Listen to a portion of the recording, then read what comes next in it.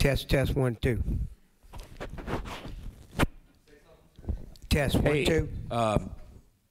Tonight, we have an ordinance committee meeting. Is it going through? We're just going to keep moving forward. Okay. Randy, do you have something you want to say? Yes, I want to make a statement. First, I want to apologize. I'm going to have to duck out for a previous scheduled meeting also. But I want to be on record with this statement. I'm in support of the school impact fees and all other fees that's going to be needed for adverse impacts for these large multi-subdivisions coming in. One of the reasons, guys, whatever this amount's going to be, I know it has to be negotiated, and it could be as high as a third of the profit that developer is going to receive. My issue is that it's imperative that we put this on the front end, not for the builders, not for the mom and pop that's trying to build a home, but for the subdivision developers. And the reason it has to be up front is because the infrastructure has to be done up front. You have to pay up front. If that developer's going to leave with $60 million, leave my parish and go somewhere else in another state, and leave me with trying to raise taxes to pay for a school or to buy property or to hire teachers or to provide flood protection, that's not going to work. I received a call today from someone that's against this idea, and he's saying, man, if y'all need capital improvements, just pass a tax. I said, where you live at? But anyway, the point is, we don't need capital improvements. We need the developer that's making a large profit on us to pay for the infrastructure ahead of time. And that's all I'm saying. If you wait till you start building a house 2 years from now, 3 years from now, it's too late.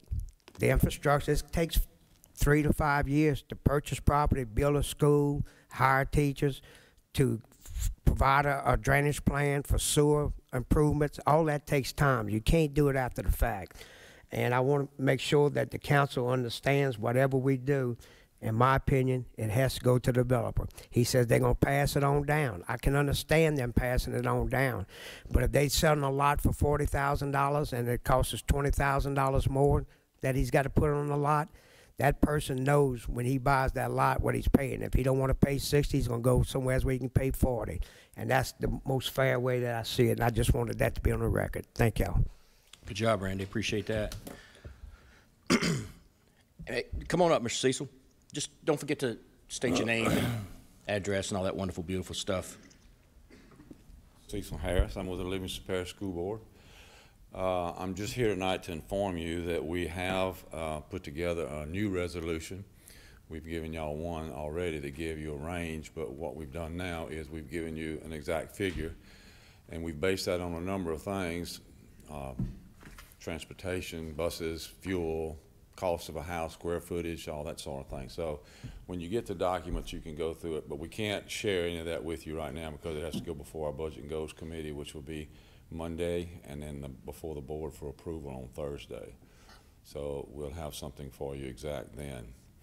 So, but I do agree with Mr. Randy there that, you know, I had mentioned to you guys a long time ago $20,000, and y'all like to choke, but it was not for a school impact fee. It was for the whole governmental agencies, because when these, you know, you're going to have a sewer plant, you're going to have another school, you're going to have to have roads. I mean, a lot goes into these impact fees, not just for the school. So that's what we were told y'all in the beginning. We want to be part of this whole global impact fee, not just a school impact fee, because it is your fee. And so whatever you come up with and whatever you decide, that's your fee. It's not ours. We're just making a recommendation to you. Any questions? I know you can't divulge anything, but on that amount, but y'all have a task force that was formed, and you're going to be pretty close to what it's going to affect, how it's going to affect the citizens of our parish, right? Right. And that's what we're interested in. Right. And one recommendation too, you might think about this, is there needs to be an inflation clause built in there too, because, you know, you might have $10,000 today, but it might be cost more 10 years from now. So you might all think of building that into your whatever y'all come up with too. So. Okay. Yeah. Hold on, Mr. Steve. I can go ahead and say a few things. number one, I just want to say I love Livingston Parish school system, and I know how precious it is to our community, and I want it to stay strong as it is today. I know my kids are getting a wonderful education at the public school system in Livingston Parish, and I don't want to talk too much about that because I'll get emotional. It's how the school system is just so important to me and my family and everybody in Livingston Parish. It's one of the greatest things about Livingston Parish, that and it's a safe, secure community to live in. But I just wanted to make sure we covered a few bases. I learned a lot about impact fees when this subject came up several months ago. And, you know, I know y'all going to be passing a resolution to send over to us with the amount and justifying that amount. But it's to my understanding that, you know, the amount of money that you come up with for a school impact fee needs to be justified, right? Some type of study or some type of, you know, data collection to kind of support the amount of money that you plan to collect, right? And I just want to make sure that's to my understanding. So, I mean, do y'all understand that? Also, do y'all agree? Yeah, we've done that. So. Okay, good. And then to me, as far as distributing the funds, when we are referencing a school impact fee, you know, yeah, it would be the Livingston Parish, I guess, Council, Livingston Parish Administrative team to collect that fee. Right. And then the school impact fee, the set amount that y'all had decided would go to y'all. My understanding would be so that you all would, you know, follow all laws associated with distributing impact fees, you know, when it comes to, you know, spending the funds. You know, I've did a little research, and it's my understanding that the impact fees need to be, I guess you could say, distributed to the area that's impacted. That's it, collect, right. Right. If it's a French settlement subdivision, that's where the money stays. If it's a Watson or Denham Springs, wherever that money's collected, that's where it stays. Right. Y'all have that ability, Mr. Cecil? Have that ability? Yes, Sure. I mean, Yeah. so it's not like a general fund where it gets, Right. so you have, Yeah, you each- earmark funds each- for a certain, Each school district has its own, what we call a second sales tax fund, and money goes into that fund. and doesn't cross unless emergency or So something it's like that. divided up. It's divided up by, well, the way we do it is divided up by pupil attempt population. Right. But we can put that money in those districts where it goes. Yeah, Right. we sure can. And I'm just asking, do you have the ability to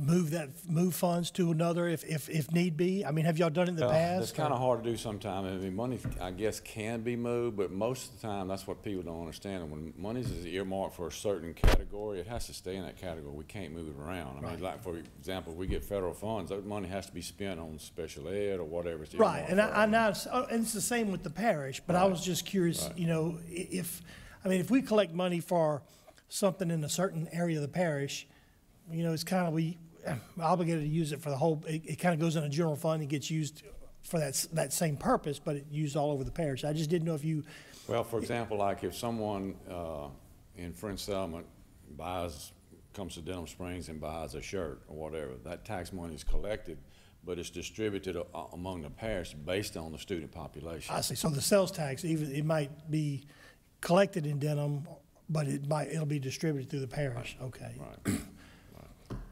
But in what instance would, say, funds, I guess, none of the sales tax would be for that specific area, would it? I don't think so. Okay. I'm not sure, but I don't I'm think just, so. is there anything right now that, can you give me some example where you collect funds and it's earmarked for that district? Well, for example, like in Denham Springs, when we bonded money for our athletic facility, that money had to be spent in Denham Springs for the athletic facility. So it depends on where your money's Yeah, bonded. okay, yeah, That's you, where it has to stay, yeah. but then that money you bonded, that was for sales tax, correct? That's from millages, property tax. Millages, was that collected for the parish or just that particular? Just for Denham Springs District. Oh, so that millage was set for that district? Right. Okay. Right. And so therefore you used it for that facility? Okay, that makes sense. Yeah. Of course, y'all know way more about this than me. I didn't mean to cut you off. Did you? No, I'm learning here, so. I mean, my thought is, yes, school impact fees would be, you know, collected for a certain district and distributed in that district that's impacted, right? But Right. the funds that are allowed, you know, other funds that are allowed to be, distributed across the entire parish, maybe it would help the impact fees would help offset that, right? So it possibly could, for example, like school buses. I Right. mean, that money might could free up money that we could maybe use Right. someplace else. That's what I'm thinking, yeah. Yeah, it could be done that. Yeah. It's just basically freeing up that pot of money if we're collecting here, but you guys would be the ones collecting the impact fees and just distributing it to us, so. All right. Next step is to receive your resolution and then, From there? Yeah.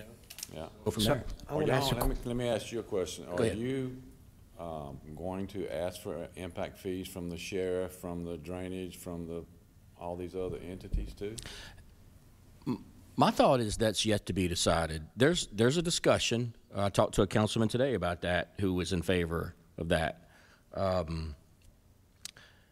It's possible that we bring in a planner in the future to help us with a better understanding of, and maybe a study to address the impact fees for other utilities and things of that nature. I think y'all have y'all study. We don't have ours yet. We don't have any justification to charge a certain amount for drainage or sewer or anything like that. Fire departments. We have some ideas of what we'd like to collect, but I don't think we have that study, that justification on how much to charge just yet. So we may have to wait and kind of put that whole collect all that data and put that study together before we actually implemented the impact fees on the other stuff. Now my thought, and I guess we can talk more about what others think, my thought is if y'all are ready to go, I would support the school board, decision.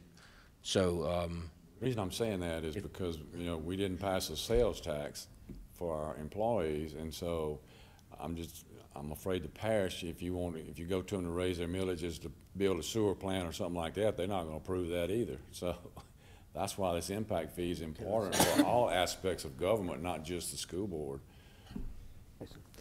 Mr. Cecil's right. We do have an agenda item next Thursday. Yeah, Thursday coming up, we have agenda item to hire a planner, and if that passes, we just starting the process. What the chairman said, Mr. Mack is saying is that y'all so far ahead of us in the process that he has no problem in moving along to help y'all get Right. that, so. Okay. Thank you. Mr. Cecil, thanks for answering the questions. I appreciate it.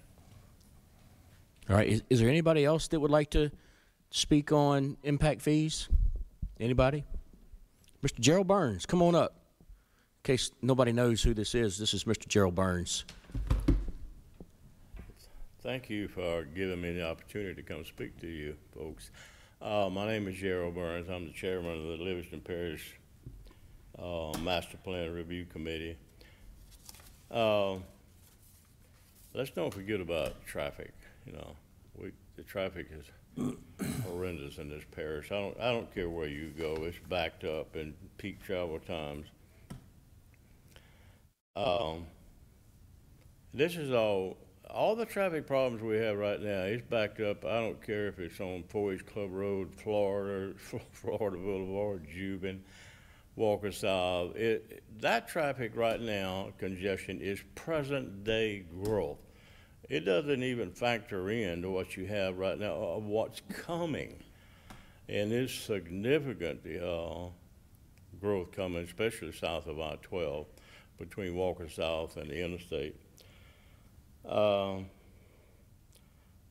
We need money for 20% matching funds for state and federal highways.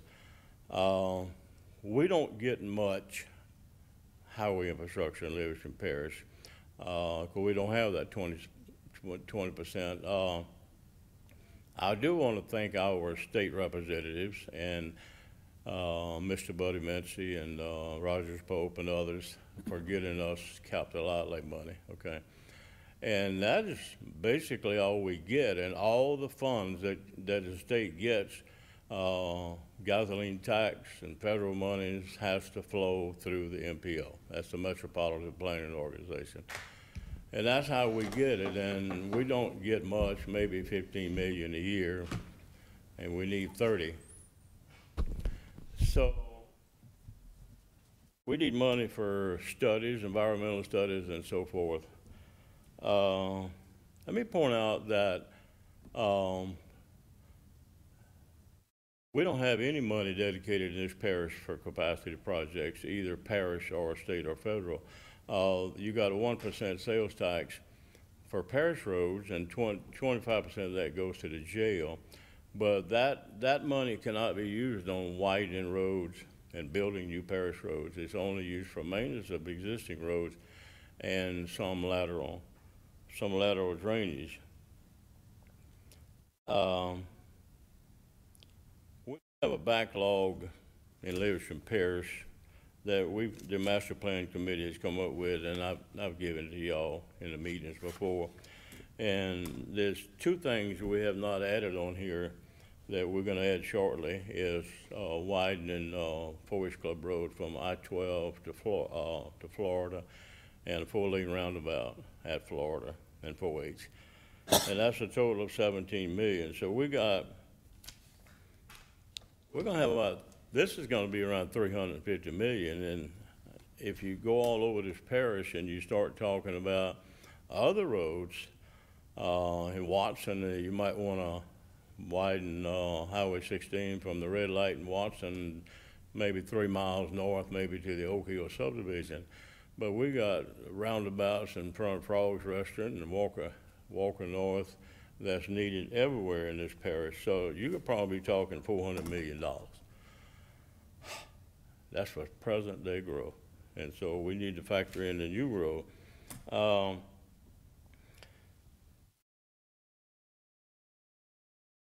If we had impact fees 5 years ago, significant impact fees, we could, with all the phenomenal growth on 4-H Club Road especially, to the south of the interstate, that we would have enough money in escrow in this parish to maybe build a 4-lane roundabout at Florida Boulevard to help all the folks going north. And that traffic is horrendous in the mornings. I sit there and that intersection in Washington is backed up tremendously, and it just, the red lights are not synced right, I don't think, unless 2 lanes and you got 30, 34 or 35 vehicles. That's it. That's all can get through that intersection going north, and most of that's going East Baton Rouge Parish. So if we had this a long time ago, we would get further down the road. I don't know what to ask for on the impact fees. I just know that these figures here were given to us by Louisiana DOTD. These are hard numbers, exactly what it takes for 4-lane roads, roundabouts, and building 2 new interchanges in this parish. One being about 2 miles east of Walker, and the other is 4-H Club Road westbound, whether it would be on-off ramps there or full interchange. I don't know. So we told and constantly in these DOTD meetings that Federal Highway Administration does not allow any new interchanges, half interchanges or full interchanges within 1 mile of an existing interchange. But I've done a lot of research, and that's not a true statement. They're everywhere. Drusilla Lane is one of them. That's a half interchange. So they are out there. So we need as much as we can, but I'm gonna make a suggestion, y'all, that you add that we get $2,500 per residential and commercial customers to go to traffic impact fees, and that's a good starting point. So if you can give us more, we'd really appreciate it. Thank you. Thank you, Mr. Gerald. Appreciate you, Mr. Gerald. I just want to say that I agree with Mr. Gerald. I think that our infrastructure is insufficient right now, and you know, it takes a long time to get, you know, down those streets to get onto the interstate down there. You know, 4-H Club Road and Jubin and all these roads. You know, with the rapid growth that Livingston Parish is experiencing, you know, it's going to be a lot worse in the future if action's not taken to kind of, I have written a white letter on why we need the 4-H Club Road interchange and widening the 4-H Club Road to Florida and U interchange. And I'm not quite through with it, so not released for press yet, okay? But it'll shock you as the growth is there and growth is coming. And I would say that Livingston Parish is gonna be, we're at 148,000 people on the new amended 2023 census. And with the growth that's coming, we're gonna be in a crisis if we can't get our roads, wider roads, capacity projects. That's roads that you can widen to increase the capacity of vehicles. We got a problem we need to work on. Thank you. thank you, Mr. Gerald. Appreciate you coming. Come on up.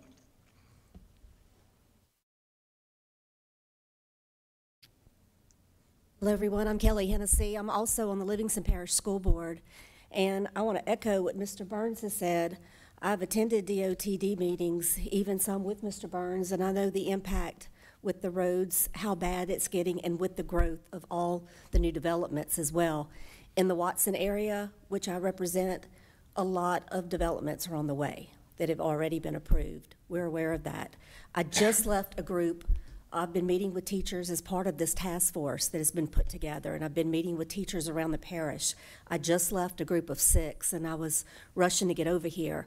But one sentiment that they wanted to pass on to you was please, please consider, especially when, as Mr. Harris mentioned, we get this resolution in place as soon as possible, please consider these impact fees as soon as possible, because the classroom sizes are growing substantially and they're doing more with less. And the materials, I can tell you from working on a project right now at Live Oak High School, the materials, as y'all well know, cost so much. Everything's going up, and I don't really see anything coming down anytime soon. So please give that careful consideration whenever you're asked for this as well, because it's going to benefit all of us for the parish as a whole, and I think that's the bottom line. That's what's near and dear in all of our hearts, is to make a difference, to also alleviate some of the traffic congestion, and I could see sharing a portion of that because it's needed. But please, please do not forget about our schools when it comes to these impact fees, because it's desperately needed. Thank y'all so much. Thanks, Ms. Kelly. Appreciate that. Anybody else? Come on up, Mr. Cecil. Make one other comment about, I don't know if y'all know what the cost of schools are. An elementary school runs about $25 million. A middle school anywhere from 35 to 45, and a high school anywhere from 80 to 90 million. That's because you got to build gymnasiums and all that sort of thing. So, you know, just looking at the cost of what the school is going to cost, you know, that's quite enormous. And we're bonded out, and you know, we just can't get any more bond money to build schools. So we've got to have some help somewhere. So that's food for thought. Thank you. Mr. Cecil, I got a question. Mr. Cecil, I got a question. So a school that would cost about $25 million to build, how many students could go there? Any idea? About 500. About 500? Denham Springs Elementary was built for 700 kids. It was $25 million. Well, I'm sorry, it was $16 million, but now it'd be up to about $25 million. But it's already at 650 students. It just opened, so we're almost at capacity already. So, wow. Yeah, so a lot of our schools are right at capacity, especially Grace Creek is at capacity. Lewis Vincent is about 40 students short of being at capacity. So a lot of our schools in Denham Springs are at capacity or close to it. So, you know, the only thing we can do at the high school now is go up. We have property on 4-H Club Road to build a school down there, but $90 million, we can't build it. You know, we have the property, but we can't afford to build a school. So, any other question? thank you for that answer, Mr. Cecil. All right. I want to make a comment about the impact fees. I'm absolutely in support of the impact fees, very much so. I do want to say, when you're putting your numbers together, we are working on having a planning professional help us with this growth. But the rate of inflation and some kind of formula to accommodate that is huge, because Mr. Gerald, traffic means a lot to me too. $2,500 today is not the same as it was even 2 years ago. So to adjust, so we don't have to come back and revisit to put a formula in it to adjust that rate is huge. I just want to say that. Appreciate that. Anybody else? Anybody else want to comment on impact fees? All right. You know, I want to say this. I want to say that while Mr. Cecil and Ms. Kelly was talking, I was jotting down some notes. We're going to need to reach out to our financial director and make sure that we are set up to be able to collect and forward these funds to the school board when it's time to move forward. And so I don't know, Sandy, could you send an email to Jennifer and make sure that she's ready to go for whenever these are collected? If this passes, and just want to make sure we do our part. And Mike, yeah, Mike could help. Yeah, just copy Mr. Mike. Myself and John.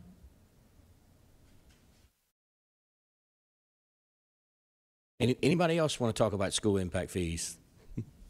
Okay. If nobody else wants to talk about it, or y'all feel like we've covered everything, let me say that.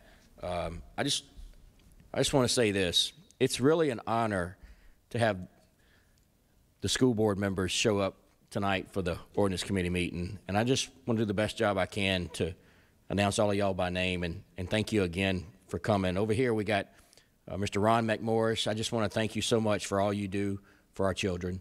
Ms. Kelly Hennessy, I want to thank you as well for all you do for our children. Steve Link, I want to thank you very, very, very much for all you do. I'm very excited about the future. And Mr. Cecil Harris, thank you for all your leadership and direction. And Mr. Jeff Cox, thank you for coming tonight to help us do the right thing and to get this right and to, make sure we take care of our children in the future. Thank y'all. Thank y'all very much for coming.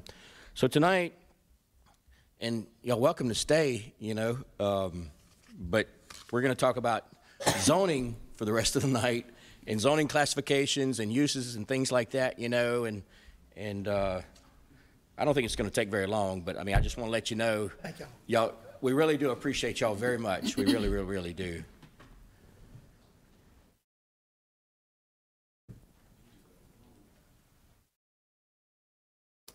Bye. All right.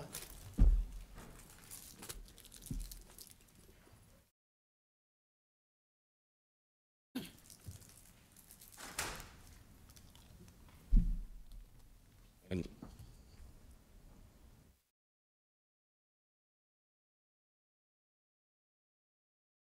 appreciate y'all once again.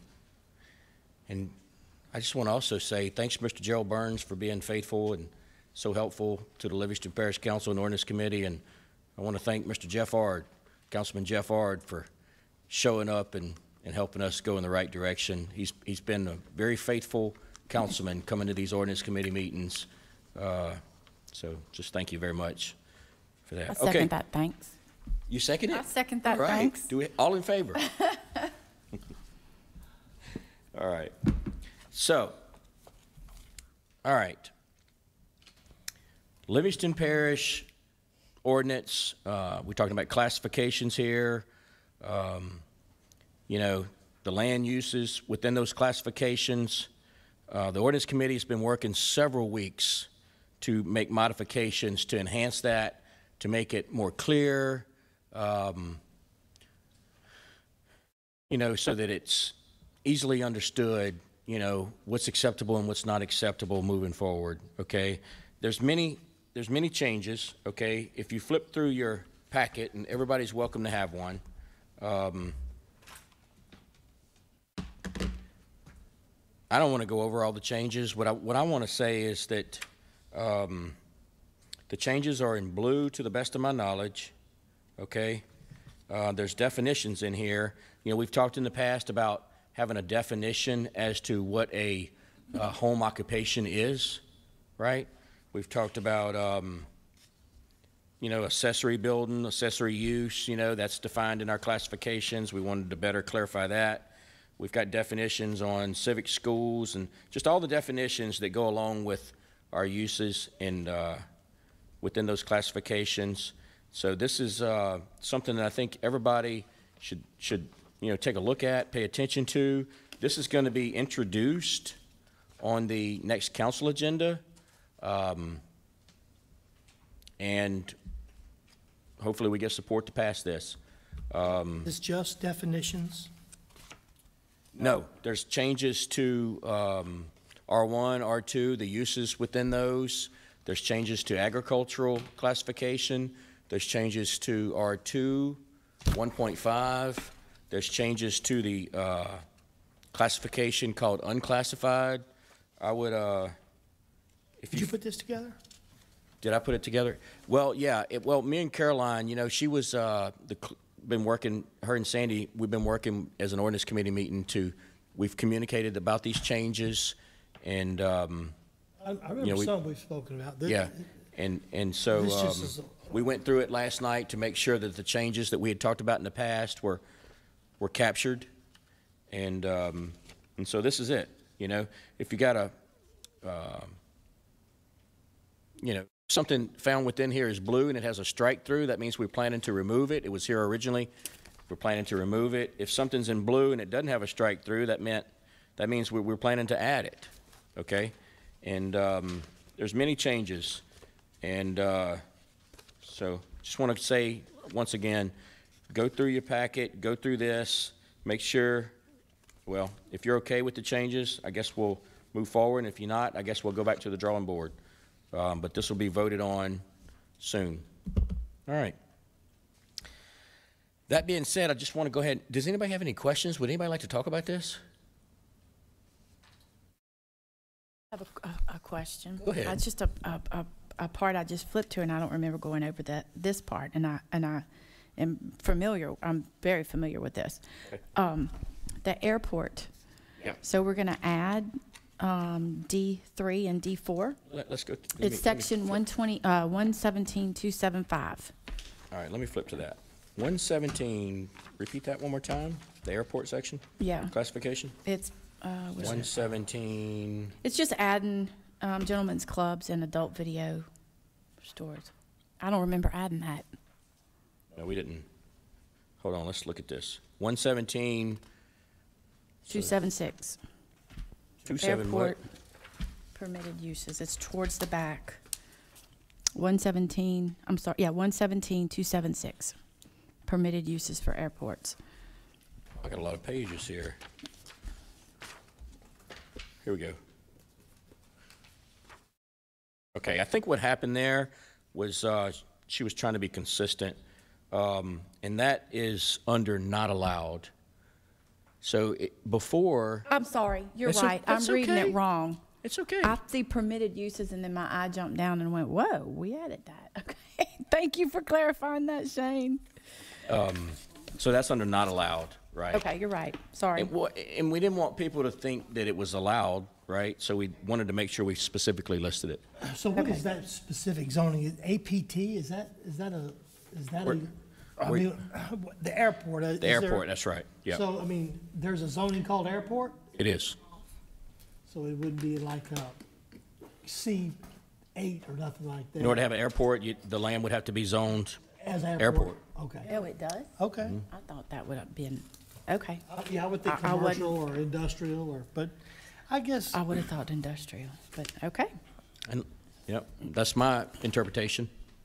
and I'm fine with it. And that was in there before. We didn't really make no changes other than not allowed gentlemen's clubs and adult video stores at the airport. I'm glad I read that wrong. Anybody else? All right. Well, that's all I got, team. I want to thank everybody for coming tonight. I want to find my agenda and repeat this one more time. We're going to have an ordinance committee meeting, and I understand that we're going to have a lot of ordinance committee meetings in the near future. And I know that Everyone has a lot going on in their life. We appreciate everybody coming, but if you can't make it, I want you to know that it's okay, right? We'll move forward. We're going to try to get our goals accomplished. And so we're going to have a meeting Tuesday night. It's going to be at 5:30 in the council chambers. It's an ordinance committee agenda meeting, ordinance committee meeting. And on that specific agenda, you know, we're going to discuss agenda item 4B, 4C, 4D, 4E, and 4F. If you'd like for me to repeat that, that's 4B is the pink tax exemption proposed by Mr. Talbert. 4C is the prohibition of biological males from competing in female sports in Livingston Parish. That's also proposed by Mr. Talbert. And then the allocation of revenue to the parish by Department of Natural Resources on monies generated on state carbon sequestration leases, carbon capture leases. That's proposed by Mr. Talbert. And then we're going to discuss to amend Ordinance LP 15-18. That's Justice of the Peace and Constable salary provisions. We're going to talk about that Tuesday. We need to modify that ordinance so that they can receive the funds that is intended for them to receive. We need to modify that ordinance. That's proposed by Mr. Randy Delat, to the best of my knowledge. And then 4F is the discussion of bonding individual council members for legal matters. We're going to talk about that Tuesday too. Who put that on there? Randy Delat. Okay. Anybody else? All right. Just want to thank everybody for coming again. Hope everybody at home has a wonderful, beautiful night. We'll see y'all Tuesday. Take care, everyone. Motion to adjourn. Motion to adjourn by John Wascom, second by Aaron Sandifer. All in favor? Aye. Be safe.